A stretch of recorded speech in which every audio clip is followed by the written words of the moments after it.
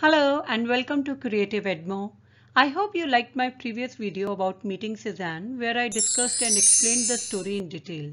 So in today's video, we are going to discuss some important questions. I suggest you watch my explanation video first. Link is given in the description box. That way you'll be able to understand these questions easily. So let's begin.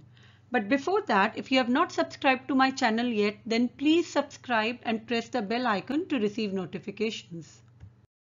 First, we'll start with the objective type MCQs and then we'll discuss the subjective type questions.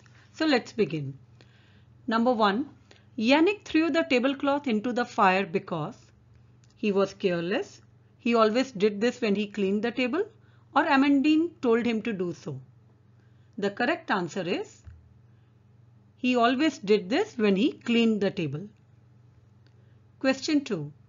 Uncle Bruno was angry with Amandine because she didn't tell Yannick to save the tablecloth, she shouted at Yannick in front of everyone, or she blamed Yannick unfairly for the ruined tablecloth. The correct answer is she blamed Yannick unfairly for the ruined tablecloth. According to Uncle Bruno, the unforgettable thing that had happened to Yannick was that the famous man liked his creme brulee, that a great artist had made him a painting to show his appreciation for Yannick's effort, or that he had met a great painter. And the correct answer is that a great artist had made him a painting to show his appreciation for Yannick's effort. Next question. Uncle Bruno asked Yannick to always look on the bright side of things. Option A, because doing so would change a bad situation, because doing so would help him face a bad situation, or so that he could always remain cheerful. The correct answer is option B, because doing so would help him face a bad situation. The artist did not get angry at Yannick for not recognizing him because option A, he didn't care for what Yannick thought about him. Option B, he knew that Yannick was his friend's nephew and meant no ill will. Or option C, he was touched by Yannick's innocence and his earnest attempt to set things right. Earnest means sincere. So the correct answer is option C. He was touched by Yannick's innocence and his earnest attempt to set things right. Who was going to visit the inn? Was he someone important? How do you know? A famous man was going to visit the inn. He was an important man. He has been described as the inn's best customer. Amandine instructed Yannick to do everything properly because they were expecting their best customer. She told Yannick that he lived in the chateau in the village and was very famous. Thus, we get to know he was quite an important person. That's why there was a bustle at the inn because everyone was busy preparing for his arrival. Why did Amandine try to remove the burning tablecloth from the fire? According to Amandine, the famous man was the most famous painter in the world. He left a tip for her father in the form of a drawing on the paper tablecloth. Since he was such a renowned painter, renowned means famous, any drawing made by him must have been quite valuable and precious. That is why Amandine tried to remove the burning tablecloth from the fire. She was trying to save that drawing. Did Amandine think her father would be angry with her for the burnt tablecloth? What tells you this? Yes, Amandine thought that her father would be angry with her for the burnt tablecloth. This tells us that the tablecloth was quite precious. The famous painter often left a tip for Amandine's father in the form of a drawing on the tablecloth. Since he was such a renowned painter, any drawing made by him must have been quite valuable and precious. So Amandine thought that his father would be angry because that precious drawing got destroyed. That's why she was blaming Yannick who threw the tablecloth into the fire. I thought she was going to lie. Who is the speaker talking about? Why did he think that she was going to lie? Yannick is the speaker here. He is talking about Amandine. When Uncle Bruno asked her if she had told Yannick about how the painter left the tip on the tablecloth, Yannick thought that she would lie to save herself from her father's anger. He thought that she would put the blame on him, but she didn't do it. I had worked out exactly what to do and how to do it. What was the speaker going to do and why? What does this say about him? The speaker is Yannick. He was going to meet the famous man in his chateau and request him to make another drawing for his uncle Bruno. Yannick felt responsible for destroying the drawing. He wanted to set things right. He wanted to make Amandine happy. This shows that Yannick loved his uncle and Amandine. He cared for Amandine a lot and didn't want her to feel sad.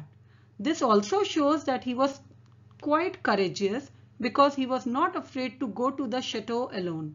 He felt it was the right thing to do. I am discussing these answers quickly because I have already made a detailed video about Meeting Cezanne. Please don't forget to go through that explanation video. Link is given in the description below. Now next question.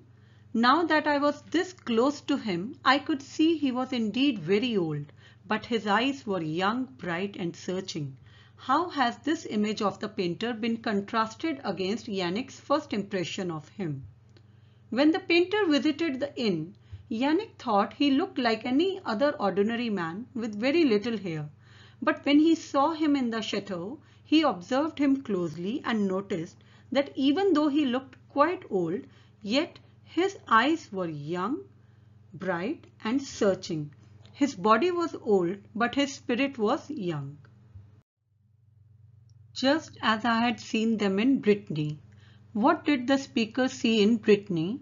What did he compare that sight with?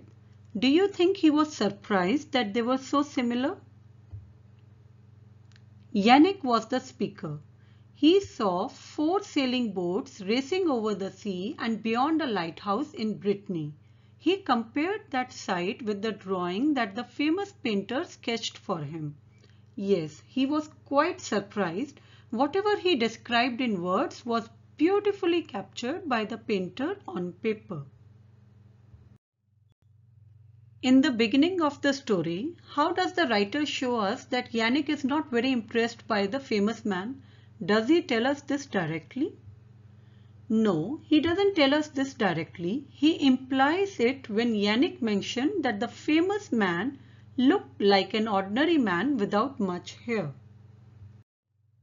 How does the writer show a change in the atmosphere of the room when Amandine shouts at Yannick? The inn was bustling with excitement earlier. The guests were enjoying their meals, but the atmosphere of the room became tensed and somber. Somber means sad and serious, when Amandine shouted at Yannick. The writer shows this change through the line, "Everyone in the restaurant stopped eating and went silent." Why do you think the writer made the other people in the room react in this manner? There was a sudden emotional outburst by the owner's daughter, Amandine. She started shouting at Yannick and blamed him. This would obviously catch the attention of the other guests who must have been confused and curious about the whole incident. So the writer made the other people react in this manner to convey the seriousness of the situation and to give a realistic touch to the story. Such an emotional outburst would be something that happened rarely in the inn. So obviously the writer wanted to show the shock that it must have caused to the customers and other people in the inn. Why do you think the writer focuses on the contrast between the famous man's appearance and his eyes? The famous man has been described as old with very little hair. However, his eyes have been described as young, bright and searching. So the writer wants to convey that even though the famous man looked old, yet his spirit was young.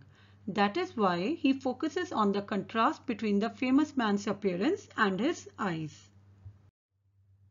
Throughout the text, the famous man is described as the greatest painter in the world, and yet at the end he wishes his name was Cezanne.